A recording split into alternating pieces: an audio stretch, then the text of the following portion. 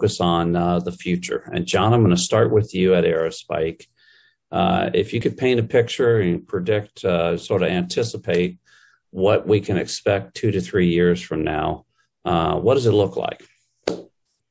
I think basically it's massive amounts of data being analyzed and used in real time to delight, if you will, the organization's constituency.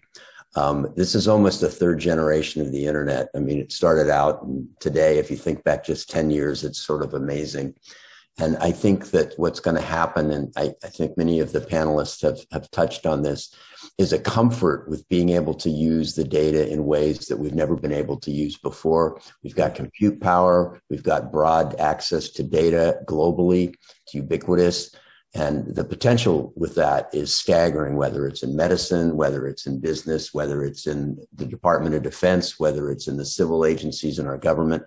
I think the excitement that's here and the potential is unbounded. And I think it's one of the most exciting times in the information technology industry that I've ever seen.